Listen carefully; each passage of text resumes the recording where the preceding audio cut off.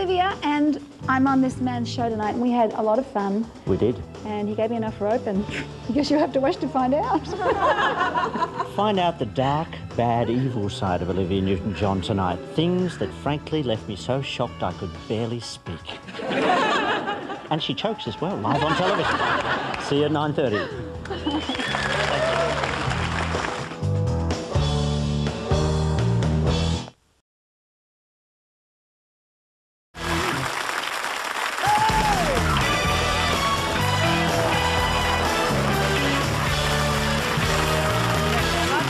Thank you. Thank you, very kind. Thank you. Good evening, welcome to Enough Rope. For almost 40 years, my first guest has seemed to effortlessly glide along as one of our show business icons. One of the rare Australian musical acts to conquer both Britain and America, her girl next door image belies the toughness necessary to stay successful over more than 3 decades. Please welcome a woman who's been physical, who's been greased, who honestly loves us, Olivia Newton-John.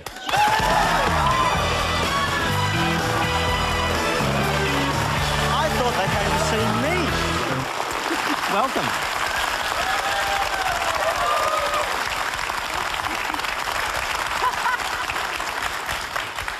That's a letdown. I thought they came to see me, but what a tremendous welcome for you. Yes, it was. Thank you so much. We don't pay them anything for that. Now, I've been doing a bit of digging into your past, and your grandfather, Max Born, was not only a Nobel Prize-winning physicist, but Albert Einstein's best friend. Is this right? It's absolutely true, I know. It's amazing what happened, huh? Yeah. But, my mother told me that there used to be music in the house, and Einstein used to come and play music with my grandfather and some other scientists that used to come. Is that right? And they play string quartet music, yeah. Because your dad, too, he was the head of King's College at Cambridge and the Vice-Chancellor of Melbourne Uni. That's a very deep gene pool. Are you secretly a brainiac on the dance floor? That's not the only place, unfortunately. I don't know what happened to me, but oh, lucky, come on, you can't play the dumb blonde. Lucky I could sing, because I believe there's a correlation between math and music, so I guess I got the music gene. Yeah. And I think my father and mother always hoped that I would go to university and get a degree in something. But luckily, I just got it in life, and it was fine. Were they always a bit puzzled by the pop music career? It didn't quite fit their view of the world? I think in the beginning, yeah. I think my father would have loved me to have done opera and studied something, and they wanted me to study something, and I was hopeless. I was really hopeless at school. I always felt like all the other students in the class knew what was going on and I didn't, so, which is probably quite true. So luckily I could sing, and I think once they saw I was making money at it and I had a career and I had an opportunity of doing well and I was working hard, because the work ethic was incredibly important. It was okay. You say all the other students in class. I know one of the students in your class was Darryl Braithwaite. Yeah, that's right. Now, was he the class spunk, or was he a big nerd? Well, we were 11. Yeah. So I had a crush on him, actually. Did you? Yes, I used to pass notes to him because he was really cute. Is he that was in right? the choir. Could you see the Darryl that was to come? Was he kind of, in the school choir, was he kind of shaking and moving? And doing... He was really shy, that I remember. Is that right? Yeah, shy but cute. And you were, of course, into performing. You were on stage pretty regularly from when you were about 12 and on TV from when you were about 15. Yeah. And when you were 16, you appeared in this film, which we have a clip of, Funny Things Happen Down Under. Oh. Sun in the sky, always riding high at Christmas time, down under. It will be no surprise, temperatures will rise at Christmas time, down under.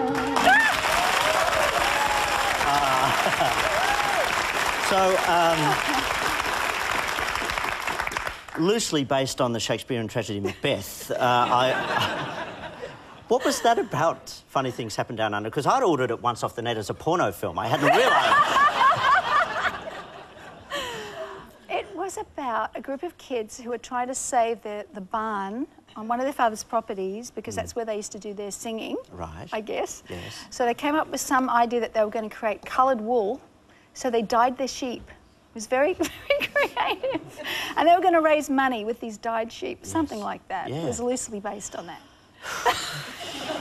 Don't make them like classic. that anymore, do they? No, they don't. And of course there was some tension on the set, wasn't there? Because the love of your life, Ian Turpie, was also... Yeah, he was in the movie. Yeah. Was there, as they say, sizzle? between? Well, I wasn't the love interest. Actually, there was another girl who was the love interest. He was playing the bad boy and driving around in a fast sports car, and I was just... But he was your real life love interest, he was wasn't he? my real life. Yeah. So was there sexual tension on this? Not between me and him, I don't think. No. When you were 16, you left school to Yes. basically pursue a show business career. What was the Yes. plan? Well, I was very lucky because I went on Johnny O'Keefe's Sing, Sing, Sing, and I won that talent contest. And With Anyone Who Had a Heart, which is a very favourite song of mine. And at the end, and I did Sunny Side Up in Melbourne a couple of times. I was asked on after that. And then at the end of the year, the Tarak show, which was going on, was a kids show. And they asked me would I come on and replace Lovely Anne, who was getting married, and I became Lovely Livy for like two months. And then they offered me a full-time job at the station after that. So I had to decide, would I go back and finish school, or would I stay on and do the show? So, of course, what did I choose? Of course. Yeah. So I stayed on and did Time for Terry on a regular basis, which was an afternoon day show with Terry O'Neill, and it was a panel show, and Ian was in that show, so that was an added incentive. And that's where I got my grounding in TV, because every day we did one show live and take one show Monday and Tuesday, and did one live on Wednesday. So you had to learn a lot of songs quickly. You had to learn how to...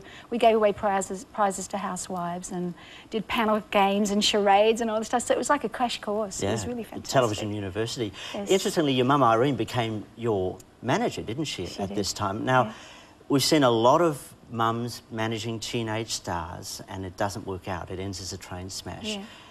You've got to be pretty strong, have a strong relationship for that to work, don't you? How strong were you with Irene? Mum was very bright and very strong, and she tells me that she turned down things for me. I think she had, I was offered a movie in New Zealand once, but she wouldn't let me go and do that because they wouldn't let her go. So she was very strong and was very careful, but I think it got a bit much for her at some point. So did she know? After a few years, how did she know what she was doing? Because show business is it's a whole other world. You've got sheep with their wool dyed and barns and... That was one of her better choices. No, Mum, she did a great job. But I think it was just, we didn't really know. Yeah. We just kind of went with it. We went to London, and a year after I won the talent show on Sing, Sing, Sing, and we got a flat there, and I signed a contract with two young guys and made a record, and the review sounds like it was recorded in a bathroom, which it probably was. In '69, it appeared as though the big break had come when you were cast in a movie called Tomorrow, which was made by the guy that had packaged the monkeys, a guy called Don Kirshner. Now, we've managed to find a clip of it, and here it is. Civilization is old, but is directed by minds that are young. Your civilization is young, but is controlled by minds that are old. Which is why we have never revealed our existence to your species. So why make us the exception? Because you generate certain vibrations in your music, and we need to study them. It's great. You know, until I saw that film, I'd never believed in such a thing as turtlenecks, but now I see they were true. What was that about? Was that going to be the next big thing? This was another scintillating storyline. Yeah.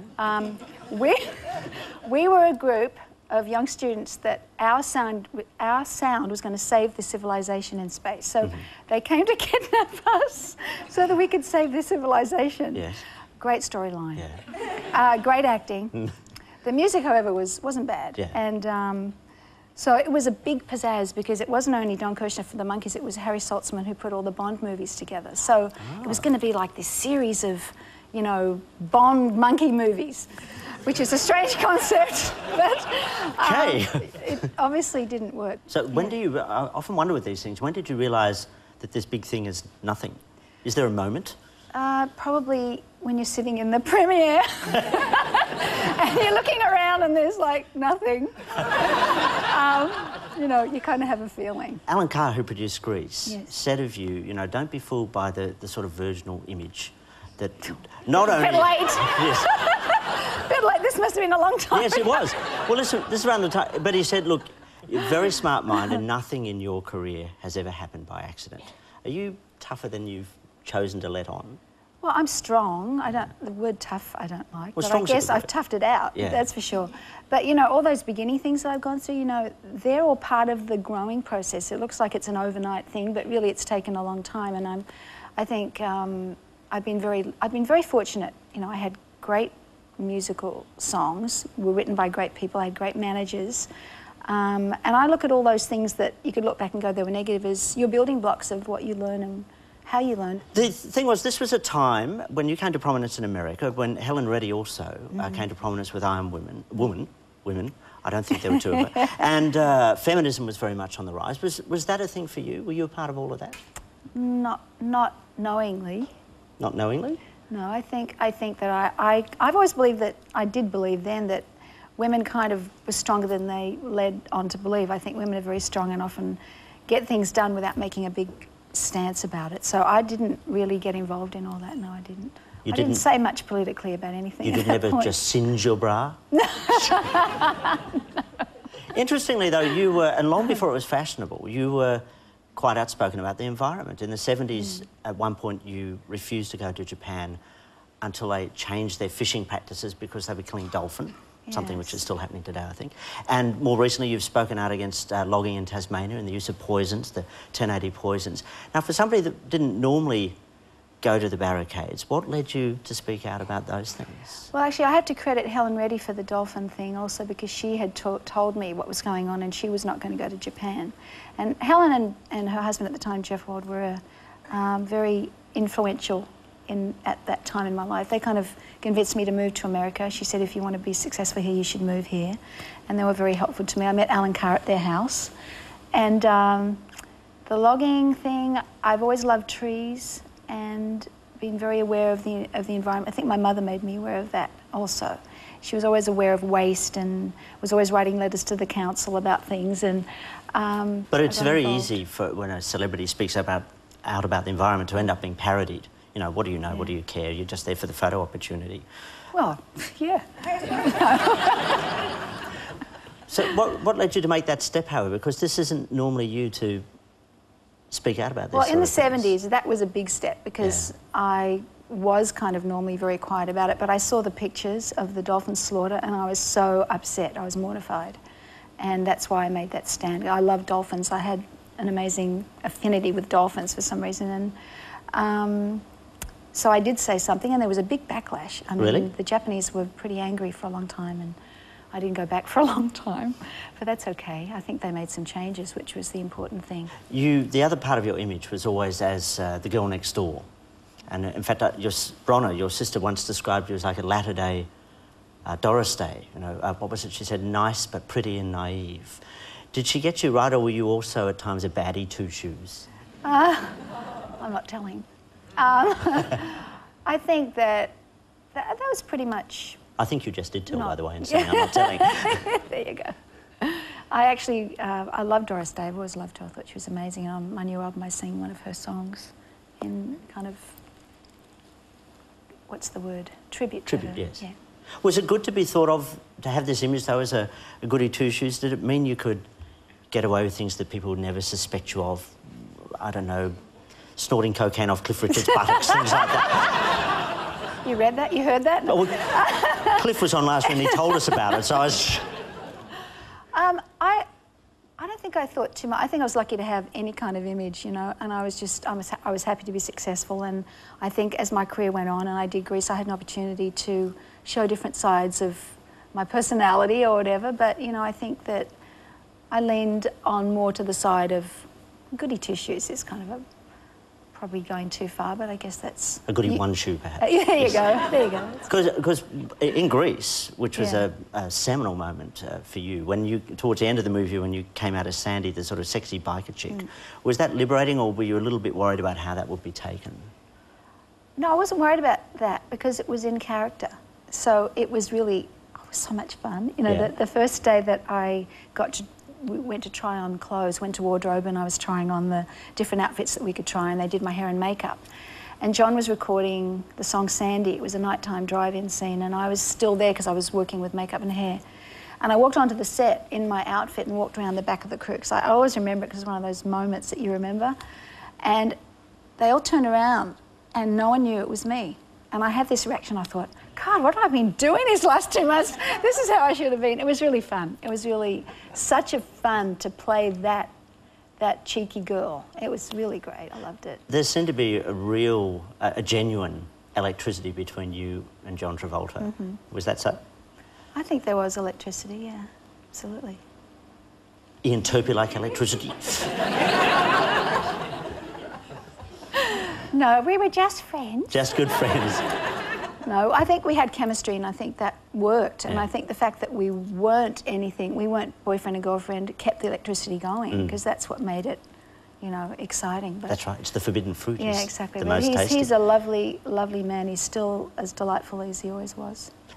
I think I've got this right. Your dad, Bryn, he died in '92 Yes. Of liver cancer on the same day you were diagnosed with breast cancer, is that Yes, right? it's true. That would have to be as tough a day as you can have. It was a really, it was one of those weekends. It was July 4th weekend in America, and I was on holiday, and I'd had a needle biopsy a week before, but had flown out to see Dad, and he was very ill, and I hadn't told him that I'd had this biopsy to find out if I indeed did have anything wrong. And then I got back to America telling him I was going to come back because I was supposed to start touring the next week, and I got a call that he had died, and it was an incredible shock because I thought I was going to go back and see him, so it was very sudden. And my husband at the time had had a call from the doctor in Los Angeles that he wanted to see me, but he didn't tell me that over the weekend because he thought one thing was enough to cope with. So I found that out on the Monday, but it was one of the, I didn't have a real chance to grieve my father because I had to cope with my own survival. So it was a very, very difficult time. Have you ever found a way or a place to grieve for him? I have. I mean, it's been a process of time. But at that immediate time, it was like, you know, it was all going on. I couldn't come back for the funeral because I had to get surgery and chemotherapy and see doctors, and so I had to, how you put grief on a back burner, I had to be positive about. So it was a mix. I was getting all these mixed messages, but I knew that I had to stay strong in order to survive what I was going through. He would have expected nothing less, He I'm would sure. have, exactly. Yes. You didn't tell, at the time when you had the breast cancer, you didn't tell Chloe, your daughter. Why was No. that? Because a few years before that, she'd lost her best friend to cancer, Colette Tudor, and Colette and she had grown up together. They were born 6 weeks apart, and her mother Nancy was one of my dearest friends, and we'd planned our pregnancies. We'd got pregnant at the same time. We'd had our babies together, and it was kind of idealistic, perfect. We'd travel everywhere together. The girls would play together. And she died, and she had cancer, and Chloe knew that. So I thought if I told her Mummy has cancer, then it would mean to her that I was going to die. So we made that decision. Sometimes I think maybe it was the wrong one because children read what's going on. Even if you don't tell them, they know something's innately wrong. But at the time, it was the right thing to do. And then when I came back to Australia a year later, when I was in recovery, she went to school the first day and some child said, I read in the paper your mum had cancer. That was the first she knew of it, and came running home from school and said, and told me that what had been said, and she was furious because she was by then 7, I think. And I had to explain why I had made that decision, but it's hard to explain to a little girl why you did that. So she said, but I could have taken care of you. She was so sweet. Yeah. But you know, I did what I think was right at the time. And at that time also, you had a friend who was a Buddhist who said something very interesting to you. When you got the cancer, he said, congratulations, now you will grow. Yes. Was he right? That was Nancy's husband, Jim. Is that right?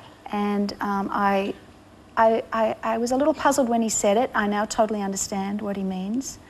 It was one of those moments you never forget. And I thought, he's a very wise man, and he must have a reason to say this, and I know I will see this eventually, and I did. And they were very, very strong in that time period because they'd lost their daughter. Nancy had lost her brother to AIDS. So it was like they had been through so much, and yet they had such strength and solidarity as a couple and belief. Even though Nancy was Jewish, she was a Buddhist, she was a Jew-boo, as we call her. And they would chant together, and I would chant with them. Even though I'm not a Buddhist, I would find great peace in that. Whatever spiritual release I could find, I would do it. And I learned a lot from that, and I think he's totally right. I think whatever you go through, even if it seems incredibly difficult at the time, when you look back, you realise it was an experience you would not give up if you survive it, which I was lucky enough to do. Indeed. When you grow, you shed things, of course. Yes. What did you shed as a result of that experience? I think I shed an innate fear of dying, which when I read some of my old interviews, I would talk about that, or I would talk about getting old and dying. Now I'm grateful to get old. I feel it's a blessing if I manage to get there. And dying, I think everyone worries about that. How will it happen? What will it be like and all that? But it's not something that plays on my mind anymore because I feel that I've had a second opportunity. Last year, your mum Irene died and you held a big memorial service for her at the Melbourne Botanical Gardens. Tell me about the woman you celebrated. My mum was an amazing person. She was very strong, vibrant, interested in life, got involved in community. Even months before she was dying, she was ringing the council because they were cutting down trees in the street and she was very upset about it. And she was an amazing photographer. And so at her memorial, I'd always planned to do this work while she was alive. And my one regret is that I didn't make that particular effort while she was here because she would have loved it. But we did it in her memory. And I chose the family and I chose about 30 photographs, some of her favourite ones, and had them framed and put them in a beautiful house that's in the gardens, invited all the friends and family, and people came from all over the world. She had distant relatives in Mexico, friends from America, friends from all over Australia, and it was an amazing celebration of her life. And I made a video and had that put together of her whole life from her birth until the very end. And even in her last days, she was incredibly graceful and did everything with great dignity. Did you get to farewell her as you wanted to? I did. I was there. I was on the road. I was working. And my sister came out because Mum wasn't doing well, and they called me and said, I think you better come home. And I was in Las Vegas and told everybody I have to leave. So I must admit everyone was incredible. The promoters, everybody was amazing, that there was no drama. They all just rescheduled next year, and I left that night, got on a plane the next morning and came out, and I managed to.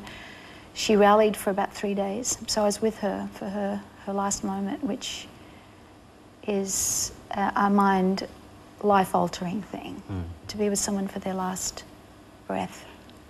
And I feel very lucky. It is extraordinary to see a human being, and one who has been so much part of your life, emptied out, isn't it? Yes, it's, you realise that really the person is the spirit, because once the spirit is gone, that is not the person you knew anymore. And I felt her spirit very strongly. We had some quite amazing experiences with her spirit afterwards. So if I had any doubts before, I don't now. What sort of things? This is an amazing story. I hope the family don't mind me sharing it, but I had brought a candle from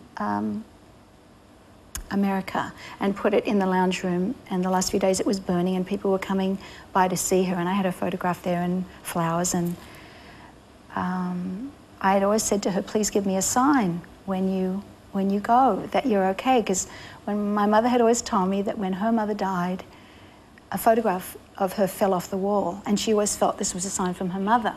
So I had said to her, well, when you go, please give me a sign.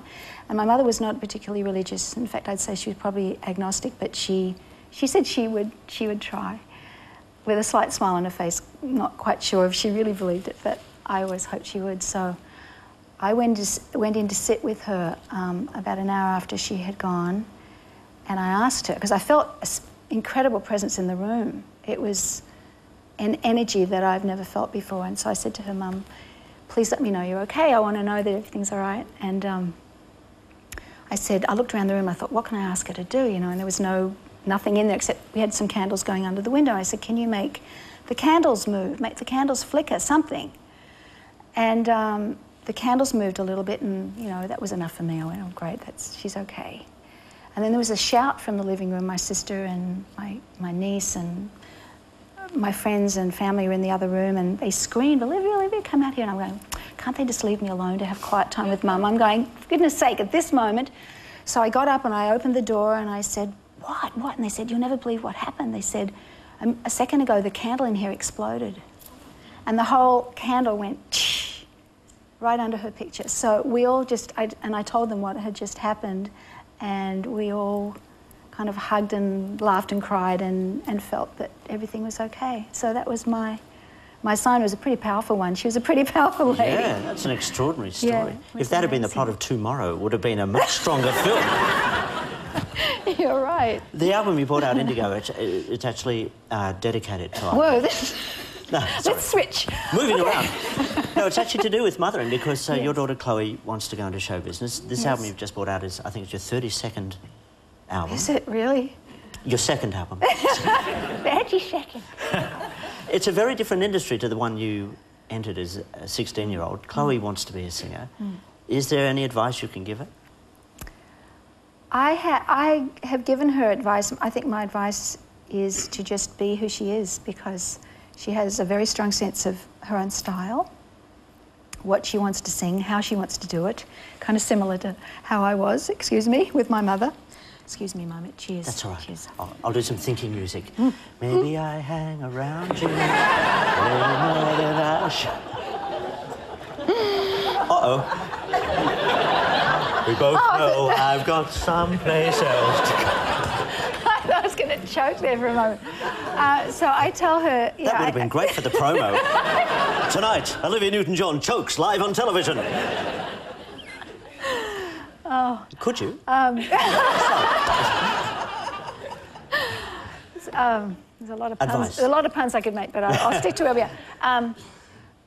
So I think my main advice has been to be who she is, and I think being my daughter, she has a very strong idea of how she wants to be, and she wants to write her own music. She has a very different voice than me, which is great. She looks very different than me, although when I look at the old stuff, when I was, 17 or something, I see a similarity, which is nice. But she's a wonderful young person, a very spiritual and sweet human. Despite the travails you've had in many ways a blessed life, I think it's fair to say. Yeah. What haven't you done yet? Choked on television, maybe. We can wait all night. What haven't I done? Oh, goodness. I'm sure there's 1,000 million things. I think the thing you discover as you get older. I think when you're young, you think you know everything, you've done everything. As you get older, you realise how much more there is. I'd like to row on the Yarra. I'd like to learn carpentry. I'd like to learn how to make a square, I'd like to hammer and nail and learn basics. There's so many things. I'd like to paint. I am working towards spending more time in Australia and spending more time doing those things. That's, in my retirement. Yeah. I'm a lucky person. Really, really come to resent you over the course of this interview. Being yourself works for you wonderfully. Olivia Newton-John, thank you very much. Thank you so much.